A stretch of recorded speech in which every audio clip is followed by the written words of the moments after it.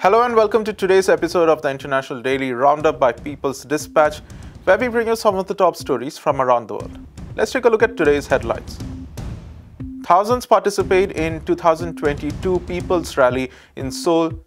Vigils held across Ireland after murder of Aisling Murphy. Over 8,000 Kroger workers on strike in the United States. And Brazil records drastic rise in deforestation. In our first story, we go to South Korea, where a mass rally was held on January 15th. 15,000 people gathered for the surprise 2022 People's Rally in Seoul's Uido Park. It was organized by the National People's Action Movement, which includes progressive workers and farmers groups. Among them is the Korean Confederation of Trade Unions, or the KCTU, which has been mobilizing workers in a broad front. These groups have argued that inequalities have been aggravated recently. Saturday's rally raised slogans against growing income inequality and a vested two-party political system. It also followed months of strike protests and sit-ins by workers across different sectors. Most recently, delivery workers at CJ Logistics went on strike. Outrage grew following reports that at least 16 workers had died due to overwork in 2020. Over 40% of South Korean workers are considered irregular with little to no labor protections. Labor organizers are also facing threats in the country, with several having been arrested under the pretext of COVID-19 rules. The National People's Action Movement has passed a resolution with a set of demands. These include the application of the Labour Standards Act to all workers and abolition of irregular work. The movement has also demanded the strengthening of public housing, medical care, education, and transport. Other key demands include an end to joint military training with the United States and the suspension of the Trans-Pacific Partnership Agreement. National People's Action has also asked for an anti-discrimination law and a repeal of the National Security Law. In our next story, vigils were held across Ireland on January 14th following the murder of Aisling Murphy. The 23-year-old teacher was killed on January 12th while she was going for a run in the town of Tullamore. While the police have released limited details, they have said that she sustained serious injuries consistent with assault. Her murder has sparked outrage and calls to action to address misogynistic and gender-based forms of violence in Ireland. Thousands of people gathered in Tullamore's town park on Friday to pledge solidarity and support to Murphy's family. Gatherings were also organized in Northern Ireland in cities including Belfast, Londonderry, and Newry. One of the biggest demonstrations took place in Dublin as people gathered outside the Irish Parliament. According to frontline organization Women's Aid, 244 women have been victims of violent deaths in Ireland since 1996. Out of the resolved cases, 87% were perpetrated by a man known to the victim. 13% of the killings were by strangers.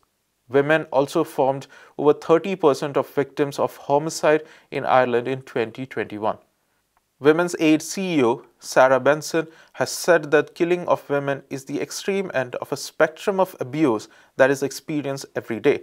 The group has called for a zero tolerance to all forms of male violence and measures like investments in education to change attitudes. Aisling Murphy's murder follows months after the killings of 36-year-old Sabina Nessa and 33-year-old Sarah Everard in the UK. We now go to the United States, where workers across 80 Kroger-owned King Soopers grocery stores are on strike in the state of Colorado. Organized by the United Food and Commercial Workers Union, over 8,000 workers walked out on January 12th. A pre-strike vote was passed almost unanimously after the UCFW filed an unfair labor practices suit against Kroger. The charges included the prohibition of union activity and attempting to bargain with workers directly. Kroger has also hired temporary outside workers. The strike is pushing for a $6 an hour wage increase for all employees.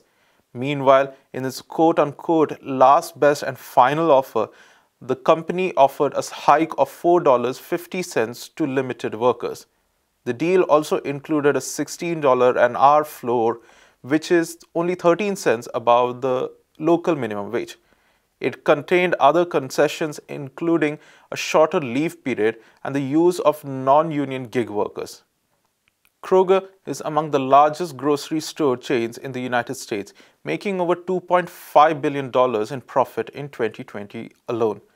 Meanwhile, an economic roundtable survey of over 10,000 Kroger workers found that nearly 80% were food insecure. 29% of the workers were either at or below the federal poverty line. 45% of workers said that they could not afford rent, and 14% were currently or had experienced homelessness. The strike launched this week is going to last until February 2nd. And for our final story, we bring you a video feature by Brasil de Fato on increasing deforestation in Brazil. In the third year of Bolsonaro's term, the Amazon rainforest suffered like never before. According to data from the Climate Observatory, since the current president ascended to power, Brazil's Amazon deforestation surged to 76%. Between August 2020 and July 2021, there were 13,000 square kilometers of destruction in the world's largest rainforest. 2021 was also marked by the advance of illegal mining in indigenous peoples' lands and the dismantling of the environmental agencies. If we look back, the Bolsonaro government fulfilled all its campaign promises, which were to end the so-called finance industry.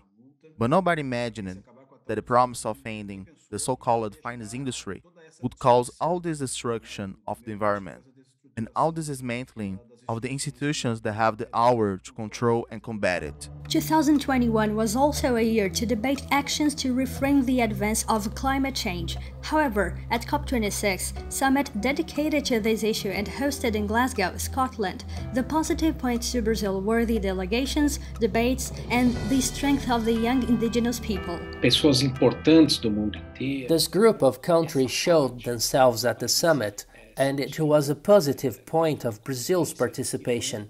The government, in its turn, got the negative points as expected, but expectations the world had on Brazil's government were low too. People actually thought, if Brazilian government didn't disturb, that's quite good enough. He signed some papers with commitments as the methane pledge and zero deforestation, which we know that under no circumstances the government will fulfill. The current government prevents us from accomplishing the potential of Brazil's climate agenda. It's precisely because of so many dismantlings and expectations that it will take a time to rebuild what was destroyed, especially in the environmental area. Para a área de meio ambiente, o que a gente To precisa the environmental area, what we need is to show the world that the new government will perform a bootleg turn. It will change 100% of its environmental policies. It isn't a circumstantial change. They must change absolutely everything because we are in 2022, after 3 years of Bolsonaro's term, and there is nothing. I repeat, there is not a single positive act from this government to protect Brazil's environment, to protect our forests, and to build a healthy image of Brazil on this agenda around the world.